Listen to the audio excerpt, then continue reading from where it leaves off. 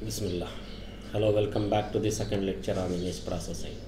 This class we shall discuss some simple image manipulation like how to add two images, subtract two images, flip the image left to right, upside down and transpose, rotate the images either in clock or anti-clockwise direction, reducing the image to the half.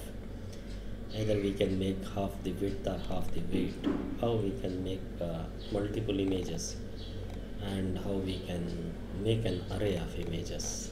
And this is a simple exercise. This is the continuation of the first exercise.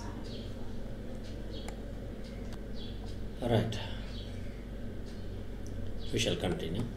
I have taken a Matlab, open a new editor.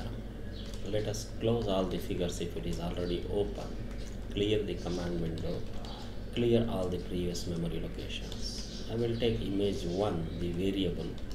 To read an image from the disk we use ImRead function, and the image name is cameraman.tiff, and put a semicolon to suppress the display. Then let us show the image using the ImShow. Which image? Im1. Let us take a title. Title is image 1. Alright. Let us take another image, Im2. ImRead. Another image is cameraman.tiff, not cameraman, circuit.tiff, and put a semicolon to suppress the display, and ImShow the image 2 and take a title is image 2. Alright, let us save this and call this is test2. Already the file is existing, replace it. Now let us run this. So this is my image 2, cameraman.tiff. Where is my Im1?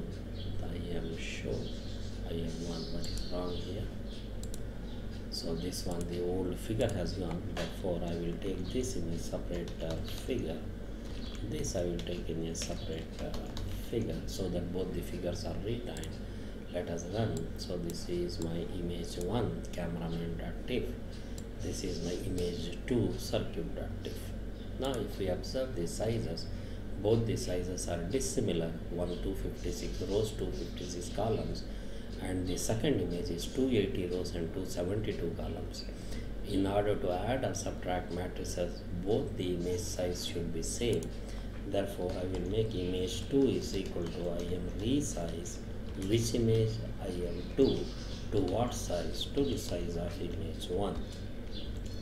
Alright, now if I run this, you can see that both my images are of the same size. Now I can perform image addition, subtraction like that.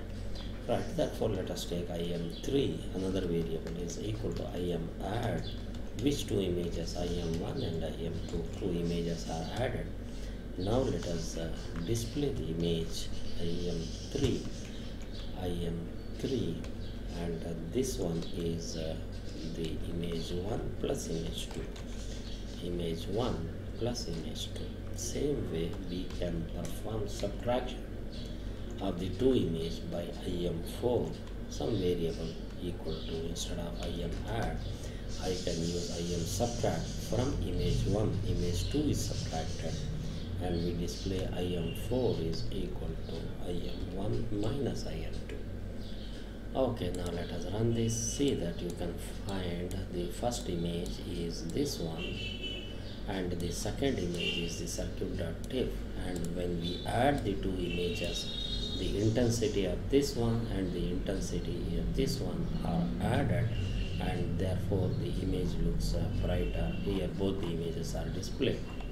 And when we subtract two images, the intensity of this one is subtracted from the intensity of this one. Therefore this one is image 1 minus image 2. Since the intensities are subtracted, we get a overall dark image. Right, so this one we shall comment it out, and now let us see the other part. After addition and subtraction, we shall see how the images could be rotated. So I will take this one more variable. I am left right, I am L equal to flip left to right, which image I am 1, and now let us show the image, control V.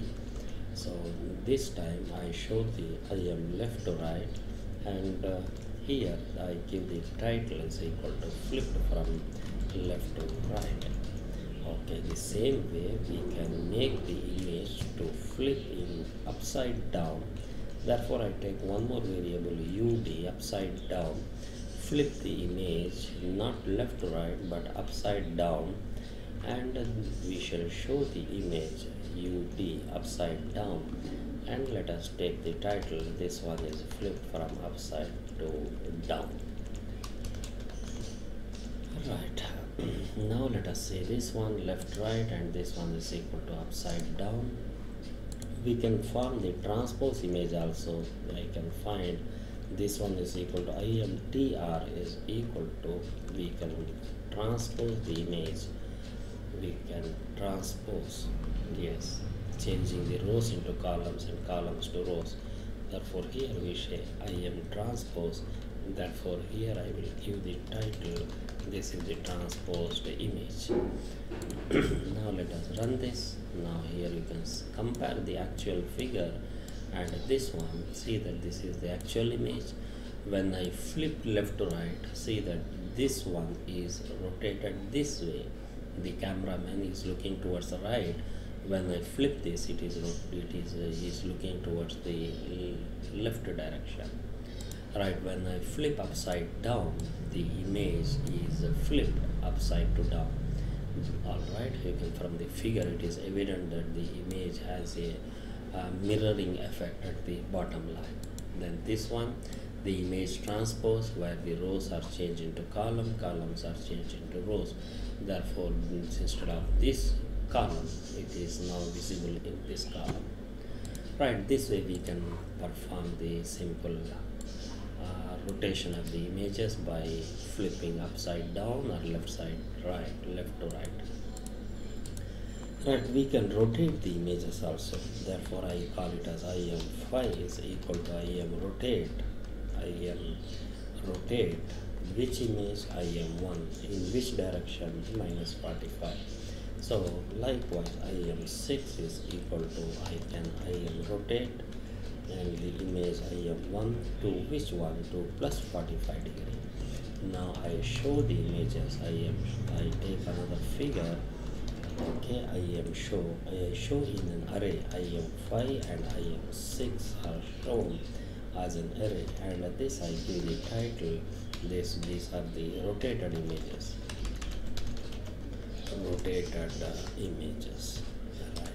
Now let us run this. Now you can see that the actual image, when I put -45, it is rotating in the clockwise direction, and when I put +45, it is rotating in the anti-clockwise direction. This is rotated in the clockwise if I put -45, and this one rotating in the anti-clockwise if we put +45. Alright. Now we can change the size of the image also. Now I will take this one equal to IM7 is equal to, I could have done simply this as equal to IM1. From the first row, read all the rows, and from the first column, read all the columns. I could have simply assigned IM1, but here I am taking all the rows and all the columns from first column to sixth column. Now if I show the image in a new figure, I am show which image IM7, then let us take the title. This one is the original size. Call it as the original size. The size will be, of course, it will be original. Now if we see that this image and this image both are same. Okay, now what I want to do is I want to reduce the height and width. Then instead of all the rows, I can read the alternating rows and columns. Therefore 1:2:, and that is read alternating rows. So this is the initial one is the initial value, end is the last row, and in between make one jump. Likewise, in this one, from the first column, skip one column, that is read 1, then 1 plus 2 3, 3 plus 2 5, 5 plus 2 7. That is, you are reading alternate rows and columns. Therefore 256 rows and 256 columns becomes 128, half of that 128 rows and 128 columns. Therefore the size of the image becomes half the size. The same way I could have done it this way. I could image 8 is equal to, I could have read all the alternating rows but all the columns. Since alternating rows are there, therefore this will become half the height. The same way I could have done this one equal to image 8, and I could reduce the columns like this one. IM9 is equal to, now read all the rows but alternating columns. Alternating columns. Therefore here what happens is the width is reduced to half. Now let us see whether it occurs. Now let us run this one. See that the first image, this is the actual image. When we read the alternating rows and columns, the size is reduced. 256 rows becomes 128 rows, 256 columns becomes 128 columns. Therefore the size of the image is reduced to half. Alright, now likewise this one we reduce the half the width. Half the width means we read all the rows and alternating columns, therefore the columns are reduced to half, thereby we are getting the shrinked image in width. And in this case we are reading all the columns and we read the alternating rows, therefore the half the height is reduced. You can cross check here itself. See that this one is 128, this one is 128, the height is reduced, and here the width is reduced to half. Right, I can have, alright, so this one we shall comment it. We shall pass on to the next one.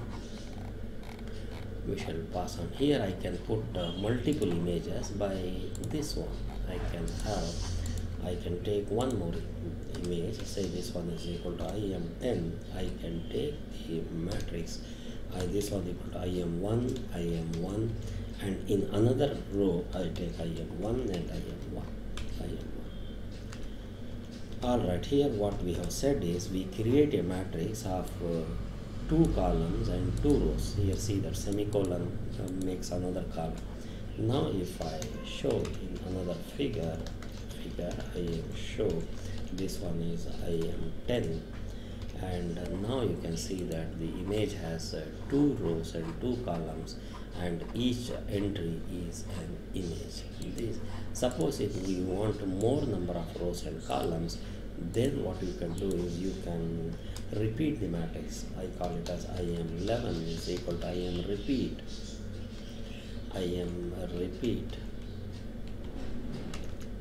Otherwise I think otherwise repeat.